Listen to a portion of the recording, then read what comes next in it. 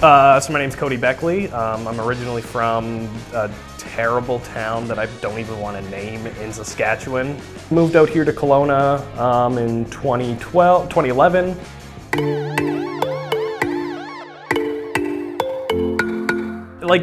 Honestly, sometimes when I think about it, it's a very compassionate sort of understanding thing because I've struggled with it and I grapple with it, but there are other times where I think of bedlam, you know, like an insane asylum sort of thing.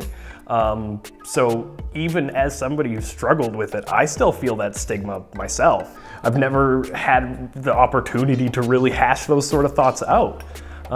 It's not talked about very much, but it almost feels like it shouldn't be talked about in a way. It's something that you kind of hush, you know, suck it up, pull your socks up, loose up your boots and all those other feet-related metaphors, so.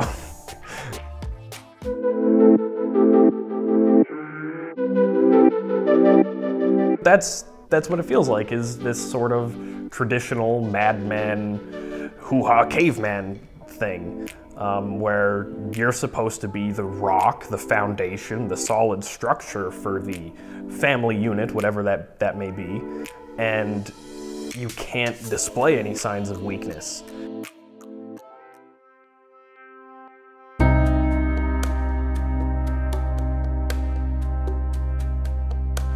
I've struggled with depression and suicidal thoughts for a decade now, like since my teenage years, but over the last couple years it was very bad.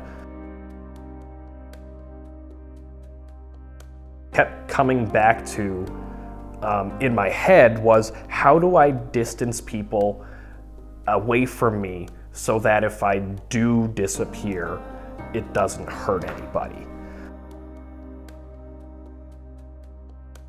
Was so anxious and nervous going into work every day that I was ill multiple times in the morning before I even left the house to go into work. I worked there for 12 months and I lost 60 pounds.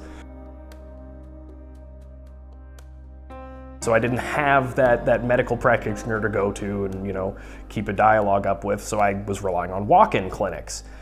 And it's very hard to convey what you're feeling, the amount of stress over time to a doctor you're gonna see for what, 10 minutes, and then they have 200 other people in the lobby. So this guy that I saw, I told him my problems, I told him that I was ill every morning, I told him that I would weep in the shower multiple times a week. He treated it like it was just this thing I was supposed to buck up, get past it, and shrug it off. It's not that serious, it's just stress.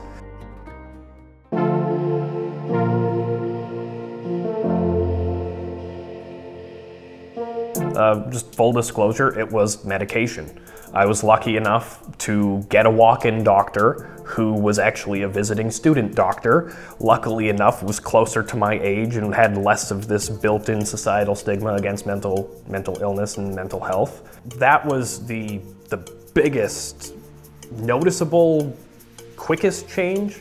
But when I started sharing the exact things that I was feeling to my partner, just letting that out, letting the deepest despair thought that I had out and sharing that with a person close to me, that's what made me realize, just by seeing their reaction, her reaction, that this isn't just a little thing. This is serious if I'm thinking like this.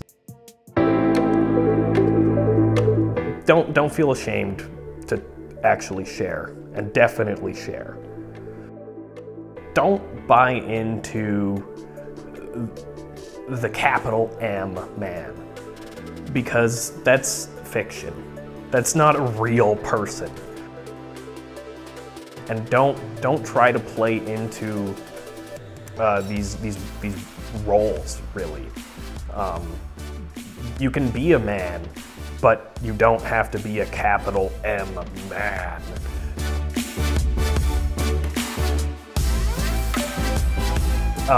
Part of my, I guess, recovery process, I made a decision to be 100% completely transparent and honest with everybody and everything. It's so much less stressful. It's ridiculous what being open and honest does. And everybody thinks they're open and honest, but just be transparent. I want it to be treated the exact same way as any other sickness.